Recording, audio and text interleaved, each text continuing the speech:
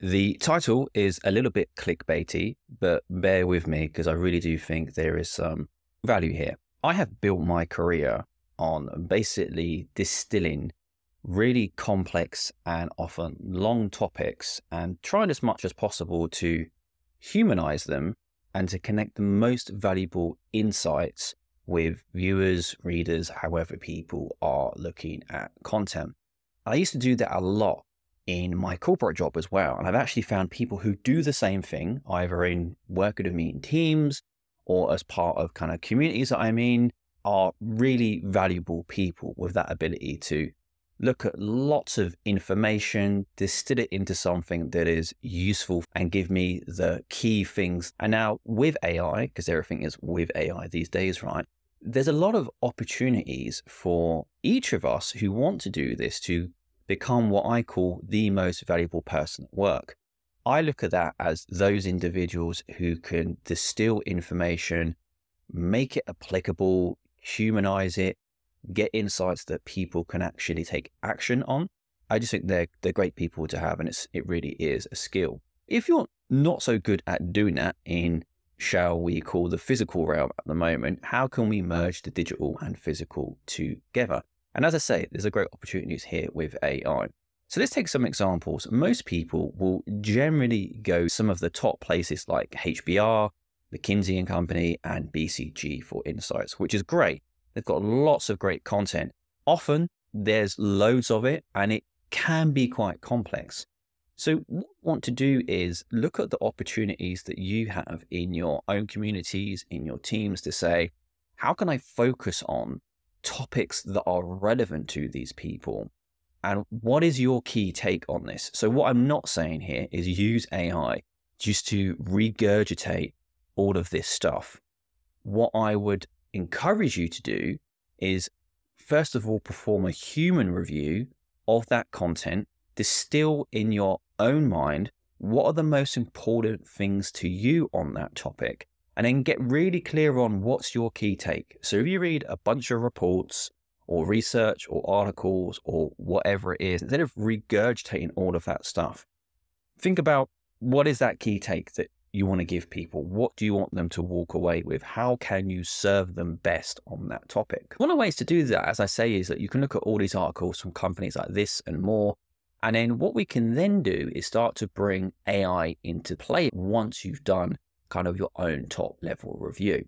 So we've got a topic, hopefully you've defined what is your kind of key take, and then you'll get together all of your sources that you've used to define the topic you want to talk about and your key take. And then what we can do is use AI to enhance that kind of key outcome or key take that you're looking for. So I'll kind of give you my own playbook that I do.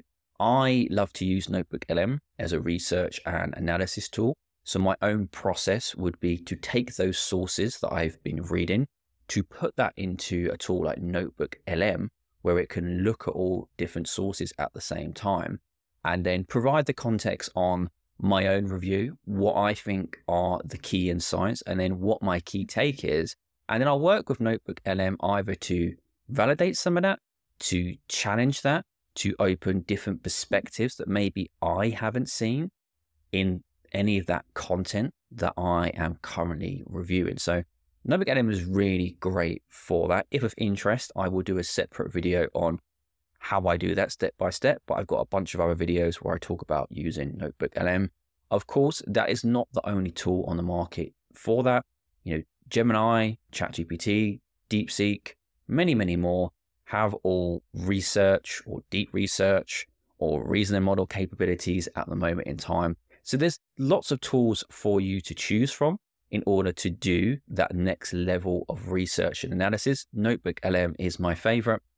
But what I like is that we can get this not separate, but an enhanced view on all of those sources that you are looking at, to then combine with what already your key take is and how you can provide the best information based on that key take or topic.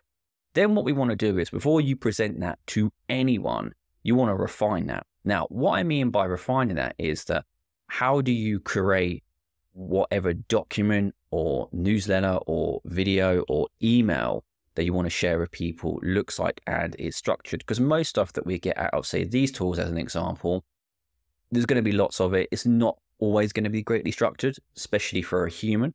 So what we then want to do is then two things. So you can use tools like ChatGPT and Claude, which I think are very good at structure and writing, especially when it comes from data and research.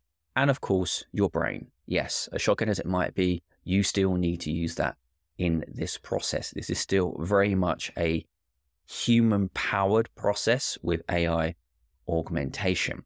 So that you can refine that by saying, are you going to create an executive summary? Are you creating a one-pager? Are you creating an email?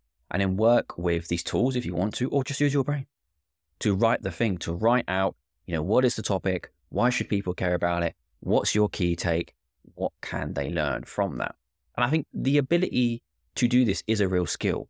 The ability to distill information, to humanize it, to present it in a way that people understand so they can take action can make you a really valuable member of any of the spaces that you contribute to, because people will look at you as an individual that is serving them with high quality information.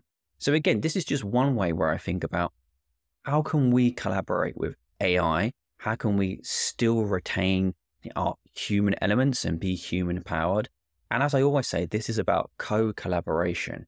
And this is an example of my own world of some of the ways that I do this from time to time, especially when I'm working on big projects nowadays. I mean, it'll be stupid for me not to use some of the most powerful tools that we've had in human history to help me do that. But remember, what we always want to do is we do a human review first of that content.